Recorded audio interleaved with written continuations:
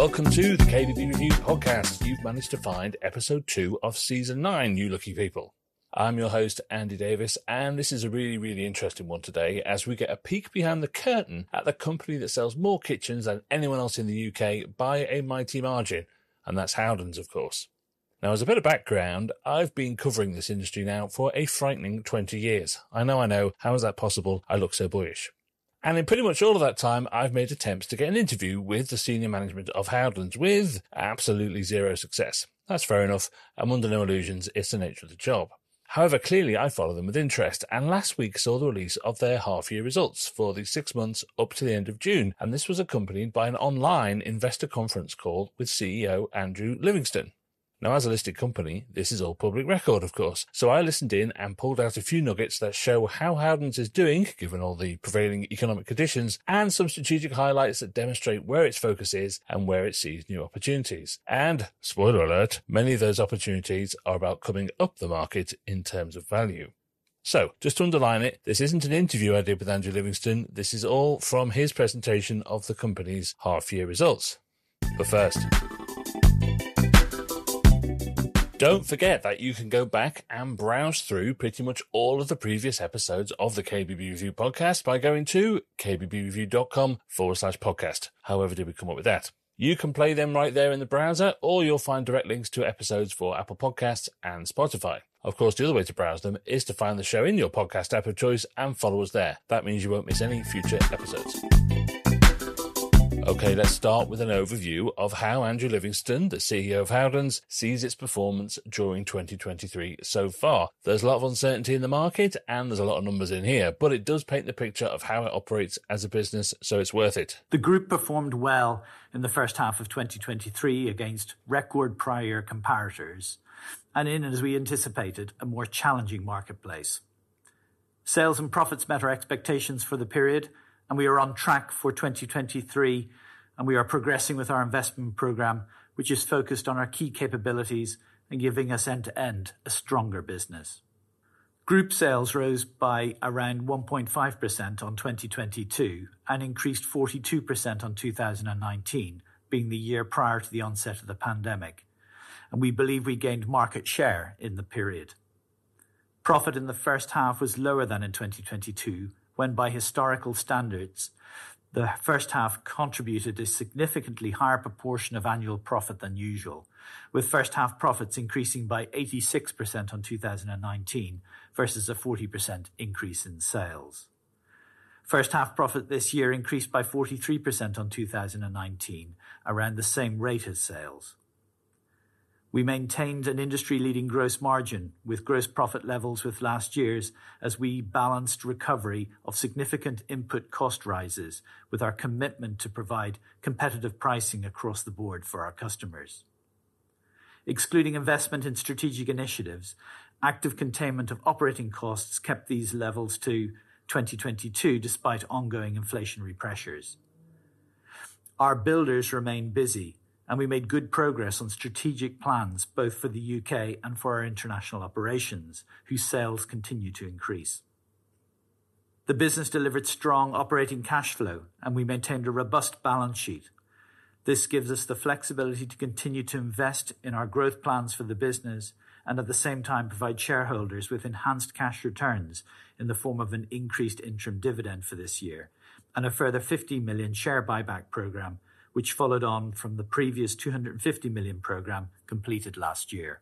Right at the start of his presentation, it was really interesting that given the scope of the company, one of the topics that featured strongly was the ongoing sustainability journey of Howdens. Perhaps that demonstrates how seriously it takes it as a subject. The environmental, social and governance, or ESG, strategy of a manufacturing company of this scale is watched very closely by investors, particularly pension funds who are being steered more and more by pension holders towards sustainable investments. Our focus remains on direct emissions reduction in our own manufacturing and working closely with suppliers to reduce emissions across our external supply chain, together with accelerating our product and packaging sustainability program. 2 significant milestones were reached in the period. We aim to achieve net zero by 2050, having halved our direct emissions by 2030, and we've submitted our net zero plan to SBTi for their approval 12 months ahead of schedule. We have also received carbon neutral accreditation for the solid surface factory we acquired in Spaldington, and our factories at Howdens and Runcorn have also been recertified. Okay, so we've established that Howdens is still doing very well despite the market conditions, and its frankly phenomenal growth curve over the last decade or so may wobble at times like this a bit, but it never turns in any direction other than up.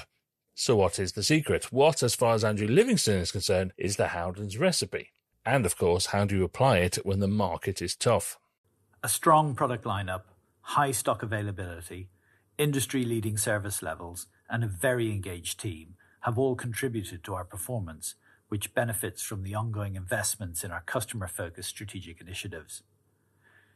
In the period, average customer spend matched last year's, and we had a record number of customer accounts as at the half-year end. We also increased some prices, which helped us defray most of the impact of significant rises in annualized input costs seen in the period, and to sharpen our prices elsewhere. As well as maintaining an industry-leading gross margin, the business continued to deliver KPI volumes, which in aggregate were well ahead of pre-COVID times. And in the second half to date, overall sales trends have been similar to those in the first half. Given the prevailing macroeconomic circumstances, we're expecting a more challenging marketplace in 2023, and this has proved to be the case so far this year. However, we're prepared for this, and our customers, mainly self-employed people, are adept at managing their businesses through such times. Delivered by our highly entrepreneurial and well-incentivized teams across the business, I believe that our service-orientated trade-only, in-stock and local model is the right one to deliver sustainable market share gains across changing conditions. Our model is hard to replicate and difficult to compete with, and we have initiatives in place to make it more so in markets with significant longer-term growth opportunities for us. We continue to prioritize investments in the business on this basis. That's quite simple, really. The model is built on the ability to let small builders drive up to the nearest depot, which is never very far away, and pretty much put a full kitchen in the back of the van and then head off to Mrs. Smith's house. That's pretty straightforward, but logistically, it's incredibly impressive when you actually think about it. So the depots, their location, the stock levels and their efficiency is absolutely everything. High service levels, including local proximity and immediate availability, are very important to our customers, and we continue to see profitable opportunities to open depots. We are using our updated format in all depot openings. This enables us to provide the best depot environment in which to work and conduct business and to make space utilization and productivity gains in a cost-effective way by using vertical racking in the warehouse sections of the depot. Overall, we believe there's scope for around 1,000 depots in the UK versus the 808 trading at the end of 2022. We are well planned on depot openings, and we now expect to open around 33 new depots in 2023, having opened 8 so far this year, and our pipeline for 2024 is also progressing well. These will include some more in the smaller format size we tested in 2022, using our next day XDC delivery service to supplement in-depot stock holdings. The smaller version enables us to open a depot in places lacking suitable properties to accommodate the standard one, or open an infill depot to provide a more local service in less densely populated areas. We have progressed our revamp program for existing depots. This continues to receive very positive feedback from depot staff and customers alike, and providing such a trading and working environment is important to our competitive position. By the end of 2022, including relocations, we had revamped 185 depots. The revamps are budgeted to pay back costs in less than 4 years, and depot P&Ls are charged a reformat cost, which ensures depot teams are motivated to deliver incremental sales. As we revamp more of our estate, we are modifying the scale and scope of the revamp at depots with relatively lower catchment areas so as to maintain incremental returns. In the first half, including relocations, we revamped 28 of the 90 or so depots we are now planning to complete in 2023, 10 more than our previous guidance for the year.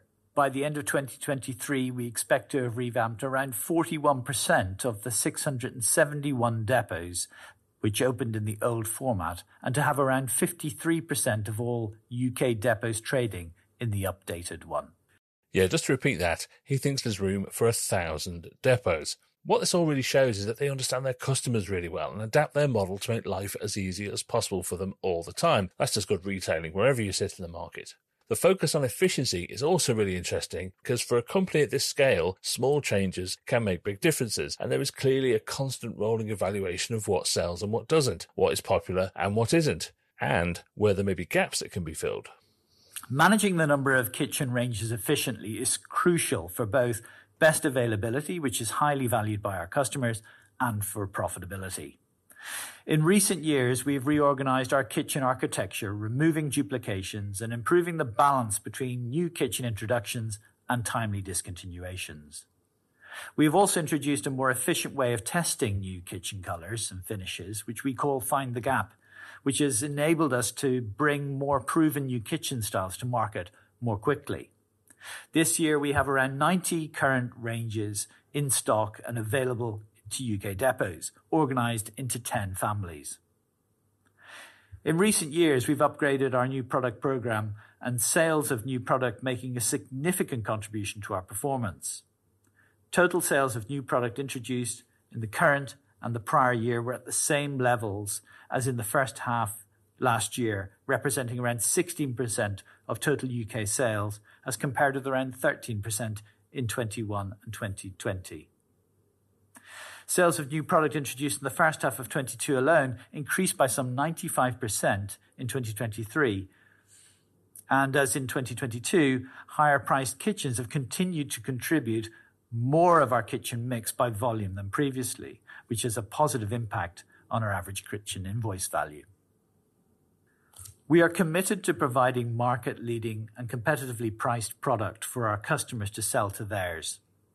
For 2023, we have 23 new kitchen ranges, an enhanced worktop offering, and a reinvigorated lineup with other product categories.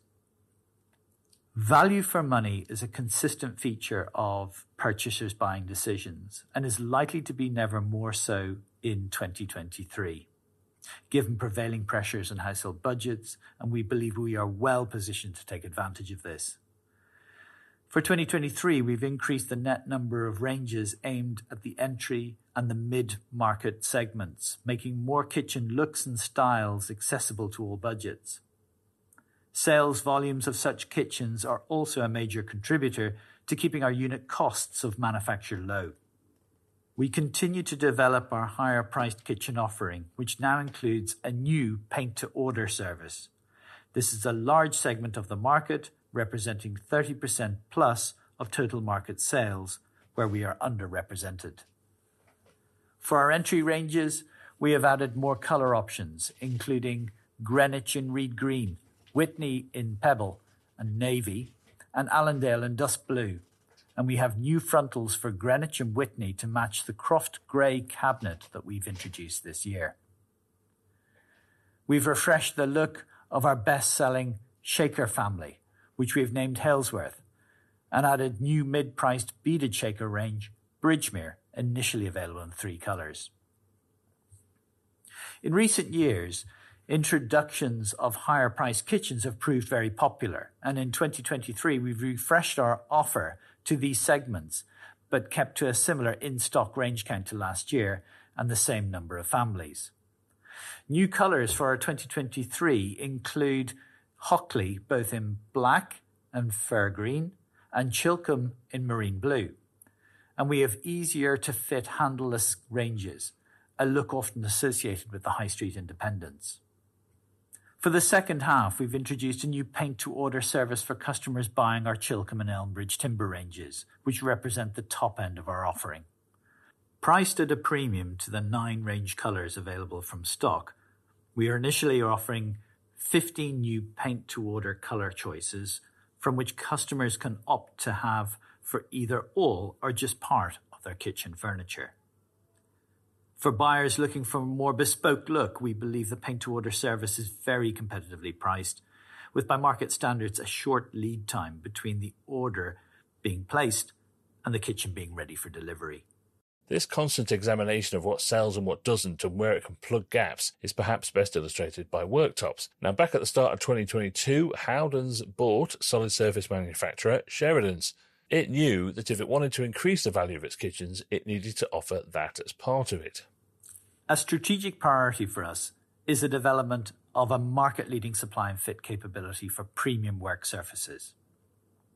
Solid surface worktops are often, but not exclusively, associated with the sale of higher-priced kitchens. And this product category is a growing segment of the market with a significant opportunity for us. Following the acquisition of the Howdens worktop business and our other investments, our in-house solid surface manufacturing capability is amongst the largest in the UK. The number of solid surface orders taken by depots has increased significantly in 2023, and we continued to improve our offer. In 2023, we added 6 more entry-level decors to our solid surface template and fit service. And with the integration of Howdens largely complete, we are now reducing the time between template and fit to an industry-leading 5 days. The acquisition of Howdens underlines one of its key USPs. It makes most of its own stuff in its own factory and can therefore control the efficiency of that part of the supply chain in the same meticulous way. It's no surprise to learn that they intend to do more of it. We make all the kitchen cabinets and some of our other kitchen product we sell, which is the source of competitive advantage for us in several ways. We keep under review what we believe is best to make or buy, balancing the overall supply chain availability, resilience, and flexibility. In 2019, investment in manufacturing technology enabled us to make the doors of our popular Hockley kitchen ranges. Since then, we have invested in new lines at our Howdens site, which are amongst the most advanced of their type in Europe. These give us the ability to make a variety of kitchen furniture, principally frontals and panels, for more of our ranges at the same quality as we can source externally, but at a lower cost and at a reduced lead time to delivery.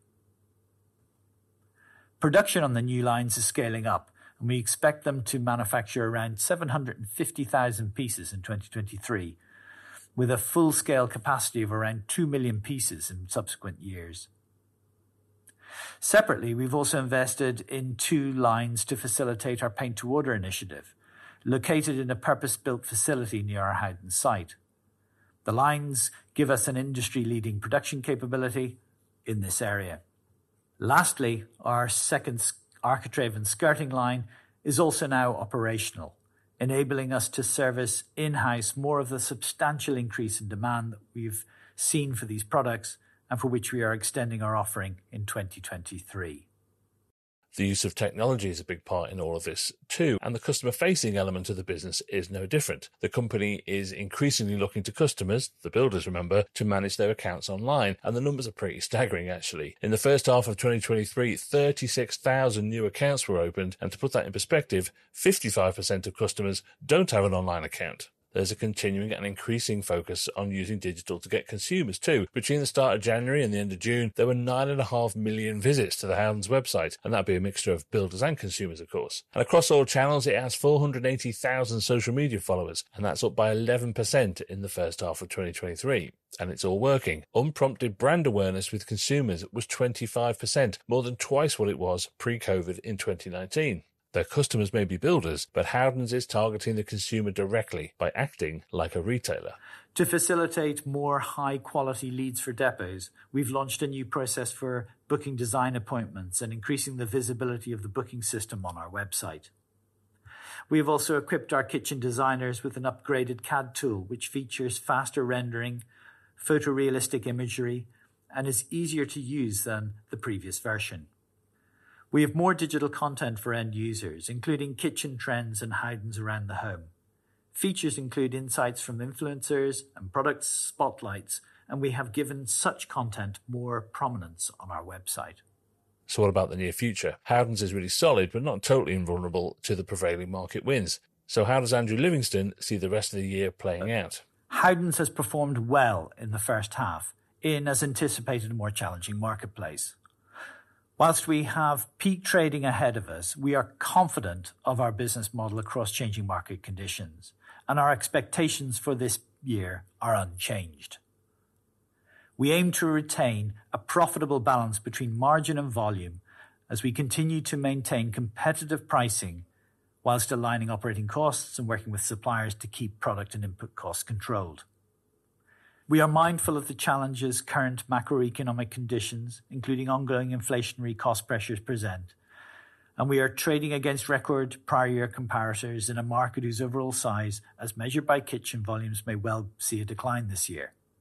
Our customers, mainly self-employed people, are adept at managing their businesses through such times. And in summary, we are well placed to outperform our competitors again in 2023 as we continue to invest in our key capabilities and growth opportunities, which are vital to the long-term development of the business. So as I said at the beginning, this is all from an investor conference, and at the end of the main presentation, Livingston took some questions from the virtual audience, and his assessment of the market continued, particularly with his view on how much the market has fallen back by. Our strong sense is the market is down somewhere between 10 and 15% in volume in the first half. It's not a well-recorded market, but we take a strong sense from what our key suppliers are doing with us and others in the market. And we get a sense from our manager where we're at. That's our best guess, around 10 to 15. So we are definitely picking up significant market share versus our competitors. But I suppose as I look into the second half and I think about period 21, we are absolutely on form for it. The lead bank's where it needs to be as we build into the second half. But our product offering and our offering in general is in an excellent place. We've made a position that I spoke about around making available our top-end look at mid-end prices. And customers may choose to do different things and go for mid-price doors and invest in solid surface work surface, which we would see as a theme. Our non-kitchen business, our day-to-day business, flooring, joinery, architraves, all strong with some good volumes coming through. Our open value, 0 to 2K, buy-to-let, council housing, all that kind of stuff is very stable. I would say from a share point of view, yeah, we're pleased with what we're doing. We want more. We want more all the time. And we think that will come in the second half. We don't think the competitors are as organised as we are currently. On price, we're always adjusting. We put in for 10, we got sort of 5. That sort of felt back to normal levels of what would happen on a price increase. We protected the bottom end on value. On mid, we adjusted. On the top, we adjusted wee bits. But we do that all the time. And remember how it works in Howdens. Our depot managers are the ones empowered to set prices locally for customers. So when I'm going through my regional board meetings through the year, I'm always testing for confidence around price. Through our builder forums, we're testing where we're at with customers. But I think the pricing implementation is, we feel we're really well set up. And when I mentioned that I went round and did roadshows, we saw every depot manager over the last 3 weeks, and we're in our process of regional boards. Price is not being raised. When it is, we deal with it, but it's not being raised. We think we're well placed. In fact, one of the managers summarised it beautifully. When we got to the roadshow, the final end of the roadshow, and they said, "Andrew, we've done everything we need to do now, business-wise. We've got this for the second half." And finally, market share. Howdens are huge, and it's hard to think of them as anything other than wholly dominant in their sector of the market. The problem with that comes when you're big but need to continue growing. And the only way to do that is to start reaching out of your bit of the market. And for Howdens, that means coming further and further into the arena where most independents operate. Look, on market share, and this is a guide across good and better and best, we would dominate the good segment of the market, where mid-market is very important. But with the introduction of, solid doors, solid work surfacing, our biggest market share gain would probably be at the better end of the market, where you're talking about kitchens in the sort of 8,000 plus category. In the mid-market, it's £4,000 to £8,000 kitchens, and then we consider good anything below 4. So, yeah, the simple high-level answer is we've been taking more share at the better end, as I think people have been looking to seek better value. There's a lot in it for the trade. When they buy product for us, they can put their markup on it. We do the solid work surface that you're going to be down to 5 days template and fit, which is industry leading. So I think that's where we're at. So there was our little peek into Howdens, and it was so interesting hearing Andrew Livingston speak about the core philosophy, the vision, the strategy. And you know what? It isn't complicated. Understand your customer and shape your entire company around giving them what they want, when they want it, at a fair price, and constantly review it all in case it changes. The execution is the hard part. I haven't really scratched the surface of the other half of this presentation, which was about the logistics of stock and delivery and the significant work and investments they're putting into constantly streamlining all that. I know most independents won't exactly be fans of Howdens, but there's no question that they're arguably the most successful business in the kitchen arena, and we can all learn from their approach in one way or another. That's it for this week. Don't forget to explore all the other episodes of the show by going to kbbreview.com/podcast or searching KBB Review, all one word, in your podcast app of choice. I'll see you next time.